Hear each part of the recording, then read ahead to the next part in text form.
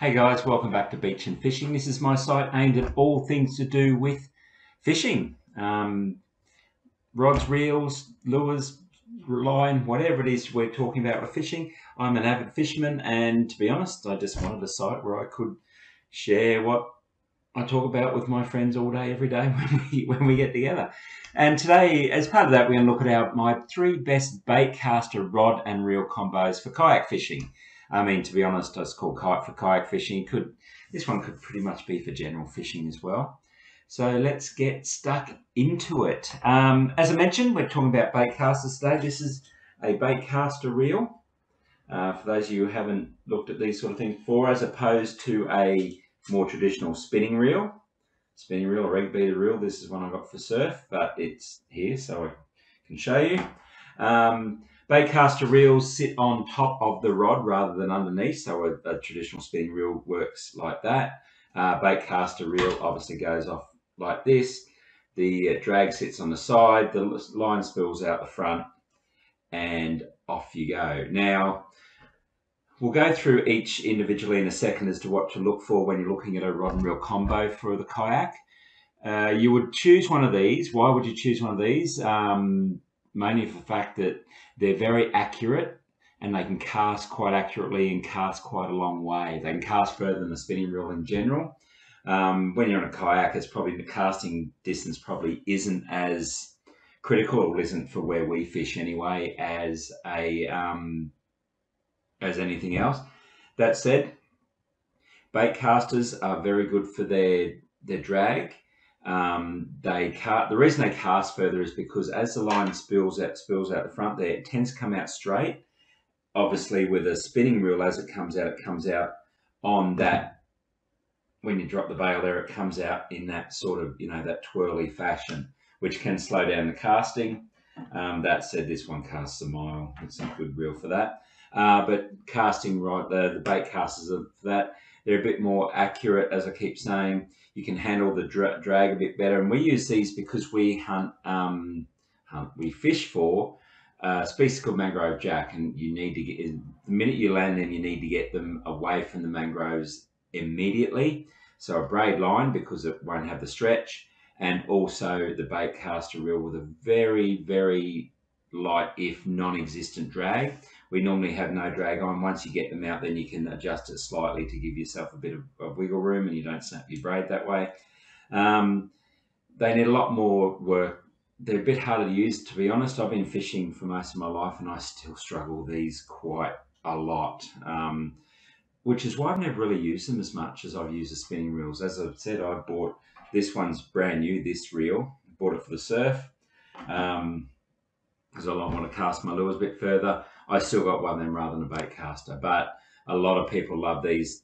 This one isn't actually mine, it's a friend of mine's, and he uses it all the time and swears by them. So if you're in the baitcaster market and looking for a good baitcaster rod and reel combo, let's have a look at what you should be looking for.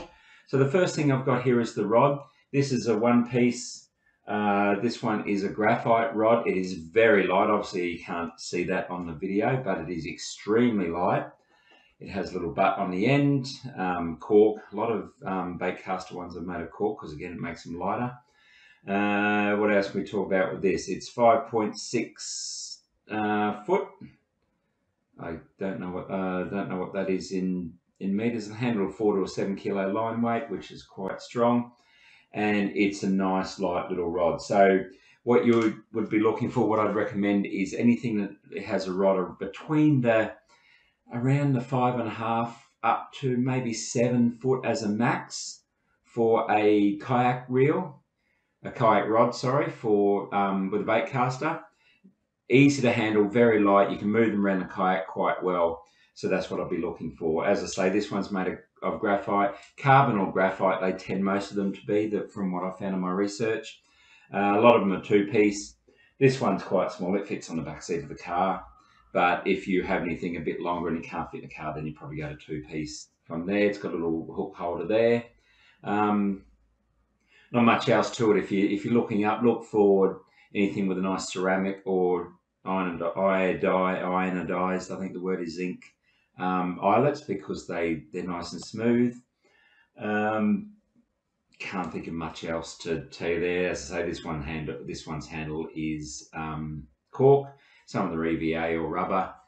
That's a comfort thing, depends what you like. But nice and light, 5.5 to 7 foot, and you're going well with your rod. Okay, let's talk about the reel.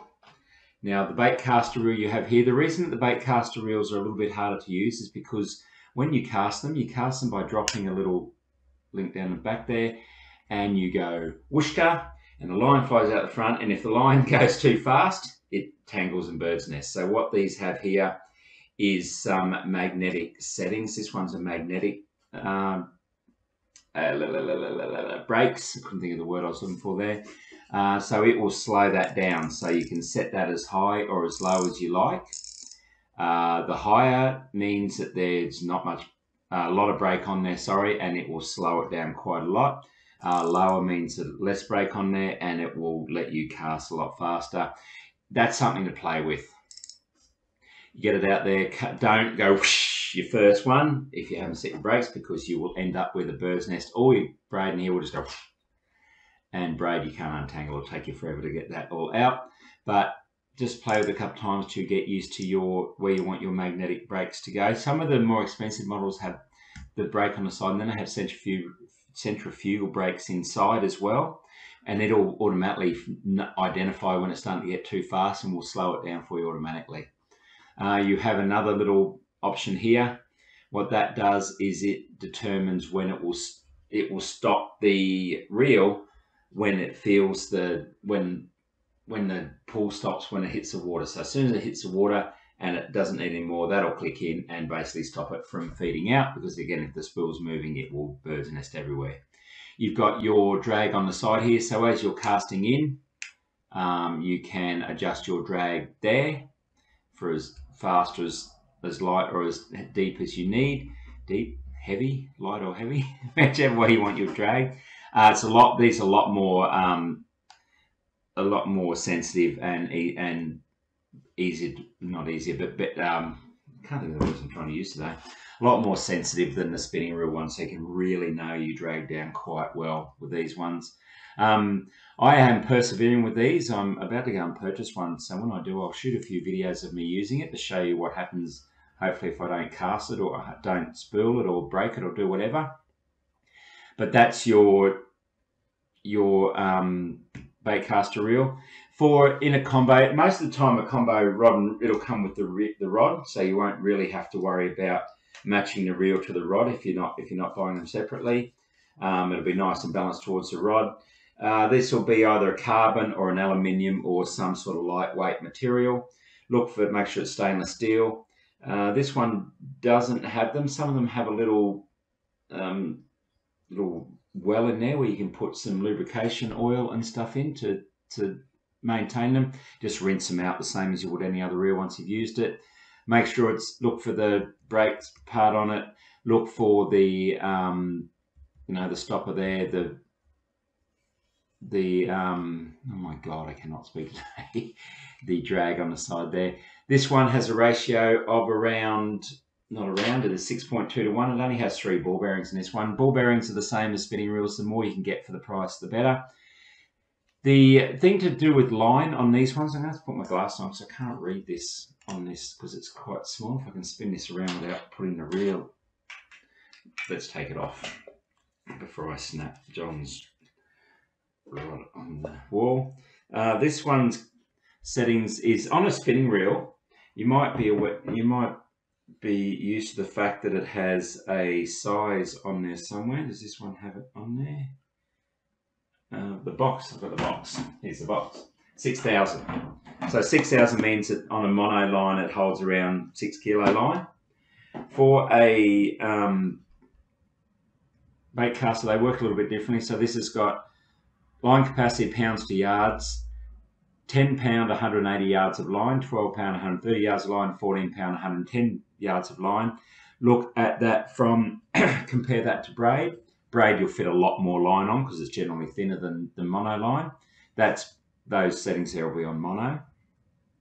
So that's how much you can put on, and if it's got those 3 poundage there, that's how much pound of line this reel will take. So whereas the spinning reels will go 6,000, and then I'll say about between 4 to 8 pound in mono for a 6,000 reel, about to take up to anywhere from 8 to 12, I think, for a mono. I could be slightly off on that, but that's for braid throw. That's what that'll handle. This tells you on the side there what it will take in a mono setting. So that's your Baitcaster rod and reel. So I've had a bit of a look around with you. You can read more about that. That was so disjointed, I know. I apologise for all that. But you can read all that in the post here. I've got all that information written in, hopefully something that will make some more sense to you. So we'll talk about the bearings, rotation, drag, casing, the brakes. So they're the brakes, the spool tension adjustment on the side, your spool size that we talked about. Okay, so what I've got here for you is 3 options that I've gone and looked at. As always, I've looked at it based on the reviews and the cost. First one is your budget area.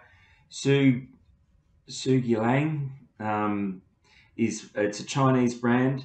Their reviews are generally mixed. On this one, it is quite good. 5.9 to 6.9 foot rod, medium fast power. Power is how bendy it is. I didn't mention that before.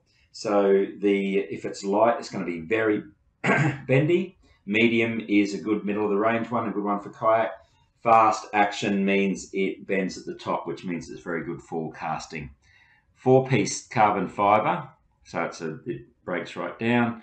Rubber grade, high grade rubber cork and handle. Spool size 10, 12 or 14 pound. 9.1 bearing, 7.0.1 ratio, and it's got the drag and the magnetic brakes. 5 magnets. That's another variation you have in the magnets. They'll have different number of magnets. The theory is the more magnets, the better, the stronger it is. And as I say, it's a good all-round one for a good price, lightweight, stainless steel, zinc alloy drive gear, so a good one there. So that one goes for around 68 bucks. Next one, Cast King Creus, sorry. 6 to 7 foot, again, probably around the 6 foot, medium fast, 2-piece graphite, golf style polymer handle. It's almost looks like a golf club handle. 8 to 17 pound. Didn't say the length, but you'll see it on the. I couldn't see it on the pictures, but it'll say it on the reel. 7 plus 1 bearing, 6.5 to 1. Again, nice and light. 8 magnets, zirconium oxide O-rings, salt and fresh water. Again, very good one. And I'm actually looking at getting this one myself. Doesn't have the price now. I'm not sure why that is. I'd have to look on that. It was around 80 bucks, I think, from memory. Good reviews. Very good one. This is one I'd be looking at, especially for a kayak. And the last one here, for those of you who want to go the real high end, this one has great reviews again. A lot more expensive, but with Baitcasters, I have found that not from experience, but from talking to friends of mine, to be honest, with Baitcasters, you definitely get what you pay for. So this one, if you want something, if you have experience using Baitcaster and you want a really good option, especially if you use them elsewhere and you want one for the kayak, Lose is a very, very solid brand.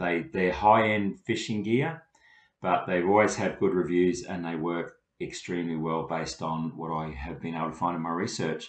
7 foot 3 inches, so maybe a little bit longer than I'd normally recommend for kayak. Medium fast, 1-piece graphite, and the polymer dry tack split grip, which is effectively a fancy way of saying golf club type handle.